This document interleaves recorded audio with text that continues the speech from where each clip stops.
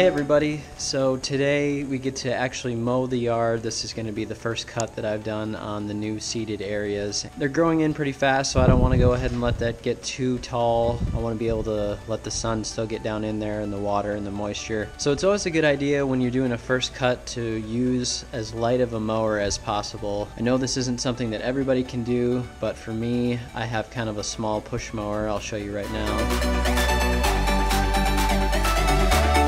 I actually got that for free on the side of the road on one of the junk days around here. It started up when I got it, but it was kind of running a little bit rough. I just cleaned out the carburetor, and ever since then it's worked perfectly. Just a small little machine. The nice thing about it is it's super light. It's not the greatest cut in the world. It doesn't really rival my Time Master at all, but my Time Master is pretty heavy, and I don't want to damage the seedlings that are still in kind of a delicate stage right now. So I'm going to take this little mower across the yard. Not sure exactly what height it is, but somewhere right under 3 inches that I'm going to be cutting at right now. So let's go ahead and get mowing.